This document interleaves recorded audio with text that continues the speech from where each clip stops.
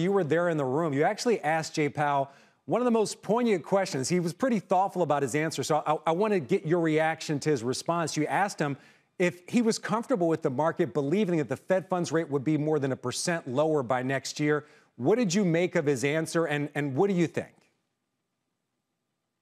Well, I thought it was important for him to have a chance to push back against what's happened in the markets. And he really didn't take the opportunity much to push back against the cuts that have been priced in. And then, so now you see this morning, of course, even more cuts are being priced in.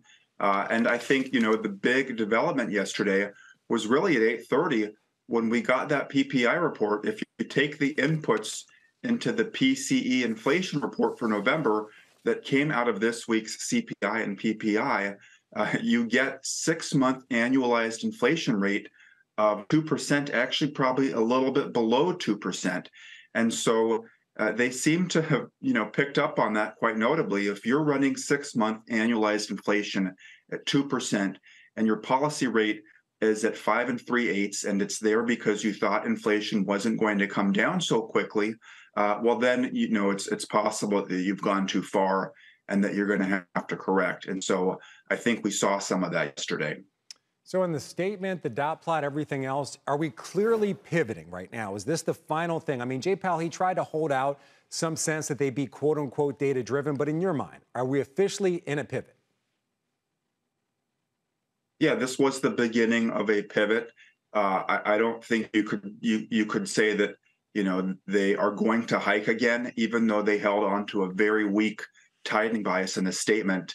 It felt stale as soon as the press conference started, because the chair came out and said they had begun preliminary discussions around rate cuts, and he didn't really push the idea that they were debating whether to hike again, even though they clearly wanted to retain that option.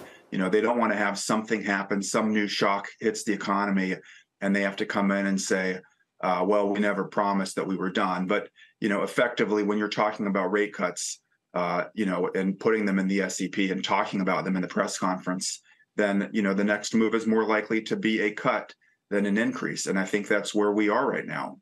So you're mentioning a shock to the economy, something that might threaten what appears to be a soft landing that we're on pace for. I do want to ask you about today, Super Thursday, central banks in Europe making decisions.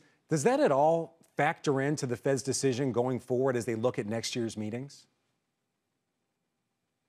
I don't think, what other central banks are doing is going to factor into what the Fed is doing. I think that what's happening with inflation in other countries is certainly going to, that's something you're going to take note of. You look at, core HICP in Europe, it's come down notably in the last 3 months. So this isn't just a U.S. story where you've had the so-called immaculate disinflation that, frankly, the Fed has expected for a long time, that inflation would come down without a huge increase in the unemployment rate. And so you're seeing that now. The last point I'd make is, I referred to that 6-month annualized inflation rate for November PCE of 2%. The last few times Jay Powell has spoken, he has referenced 6-month annualized inflation rates, and that's because so much of the progress in the decline in inflation has come over the last 6 months. It was interesting to me that he did not do that yesterday. He noted that they think they're going to be at 3.1% on PCE on a 12-month basis.